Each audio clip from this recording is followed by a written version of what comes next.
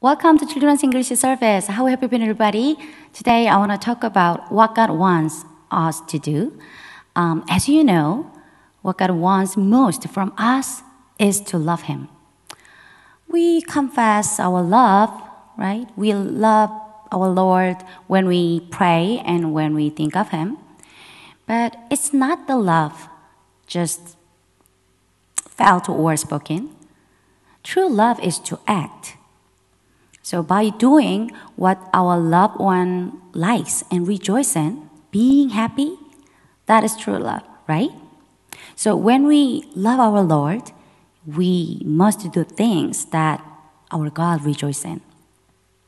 When we abandon all things that we liked, were happy about, and move toward God without looking back, finally, we are in love with Him.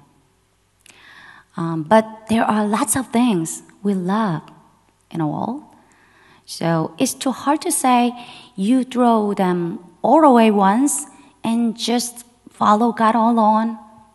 So for a moment, we think of Him and we wish for Him. That is practice our love for God little by little, day by day.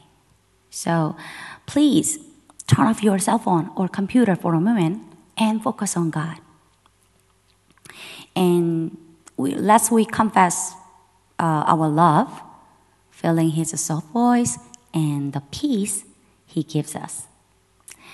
Let's pray to our God before we have our service. Put your hands together and close your eyes. Dear Heavenly Father, thank you for giving a chance to meet you today. Thank you for giving a chance to follow you from now on. So please give your wisdom and power to us to do. Please be with us, lead us, and guide us. Bless this time, bless all of us. In Jesus' name we pray, amen. The words of this year, to walk humbly with your God.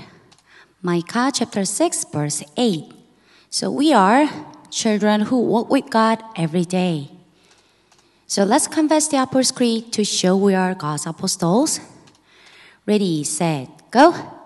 I believe in God, the Father Almighty, maker of heaven and earth, and in Jesus Christ, His only Son, our Lord, who was conceived by the Holy Spirit, born of the Virgin Mary, suffered under Pontius Pilate, was crucified, dead, and buried.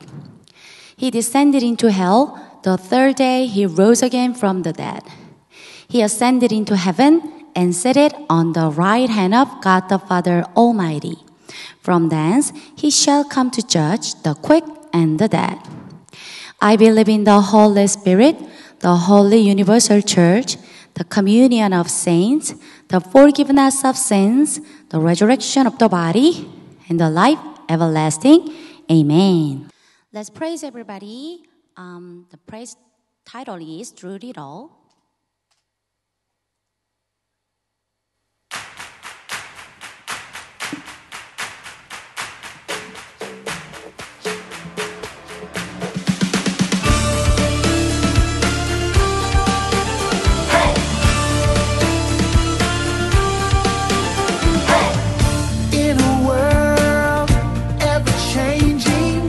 There are times when we feel alone, but in this world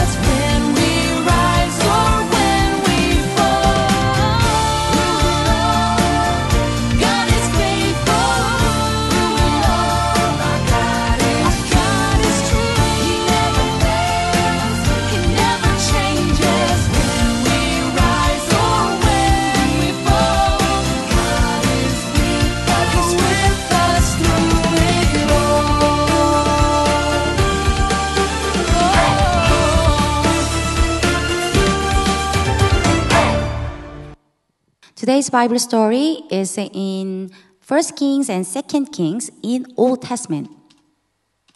The title is A New Prophet. The Bible verse is 1 Kings chapter 19, verse 2, 2 Kings chapter 2, verse 1 to 15. God spoke to Elijah to anoint Elisha to succeed him as a prophet. Elijah found Elisha out in a field plucking with 12 yoke of oxen. Elijah drew his coat over him. It was a sign God made him a prophet. "Let me kiss my father and mother goodbye," Elisha said, "and then I will come with you." Elisha returned to his parents. He took his yoke of oxen and slaughtered them. He burned his blocking equipment to cook the meat. There was no way he could now carry on doing the job he had. He then shared the meat with his parents and the people who had come to say goodbye. Then Elisha set off with Elijah to begin the new job that God had chosen for him. Elijah and Elisha were on their way out of Gilgal when Elijah said, "Stay here. The Lord has sent me to battle." Elisha replied, "As surely as the Lord lives and you live, I will not leave you." So they went to battle together. The company of the prophets at battle came out to Elisha and asked, "Do you know that the Lord is going to take your master from you today?" Elijah said to Elisha, "Stay here, Elisha. The Lord has sent me to Jericho." Elisha replied, "As surely as the Lord lives and you live, I will not leave you." So they both went to Jericho. The company of the prophets at Jericho went up to Elisha and asked him, "Do you know that the Lord is going to take your master from you today?"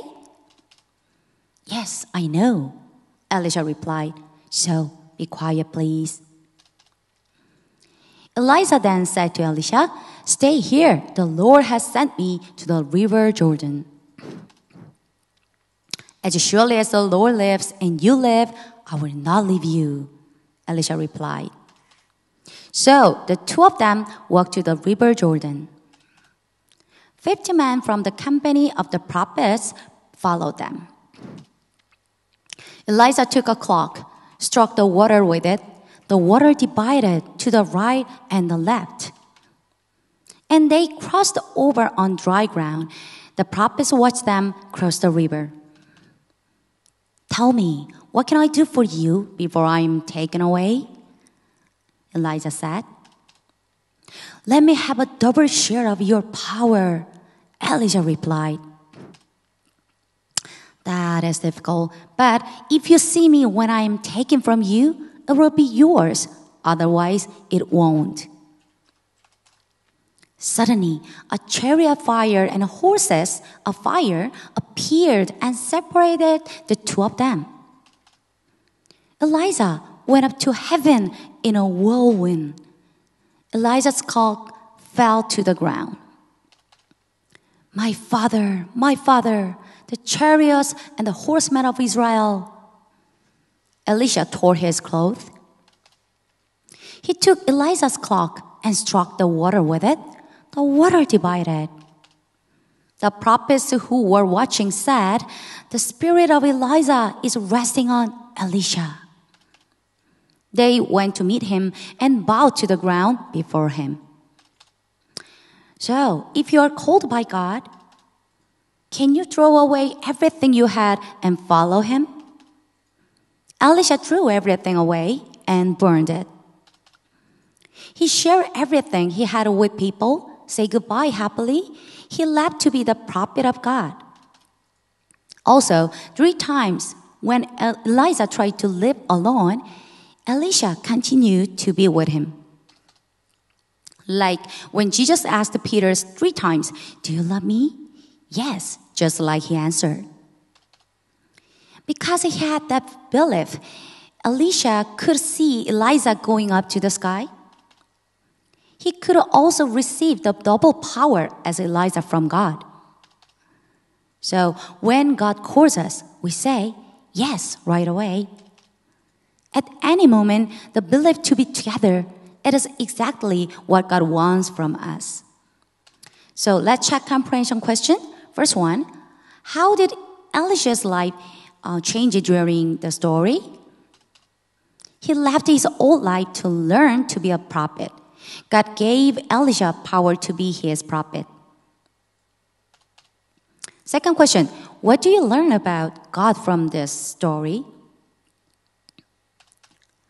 God and his faithfulness stay the same even when our lives change. And true love for God is to act. Last question, what does God is faithful mean? God always keeps his promises. We can count on him to help us. So let's check the verse of this week. Let's read and memorize. Ready, set, go.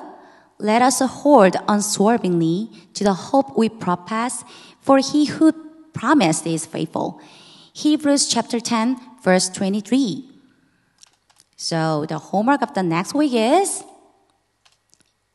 now faith is being sure of what we hope for and certain of what we do not see. Hebrews chapter 11, verse 1. So let's pray the Lord's Prayer. Put your hands together and close your eyes. Ready, set, go. Our Father, which art in heaven, hallowed be thy name. Thy kingdom come, thy will be done, on earth as it is in heaven. Give us this day our daily bread, and forgive us our debts as we forgive our debtors. And lead us not into temptation, but deliver us from evil. For thine is the kingdom, and the power, and the glory, forever and ever. Amen. Let's pray and repeat after me. Thank you, God, for worshiping you. Thank you, God, for being faithful all the time. Thank you, God, for saving us. In Jesus' name we pray, amen. Please see you next Sunday. Bye-bye.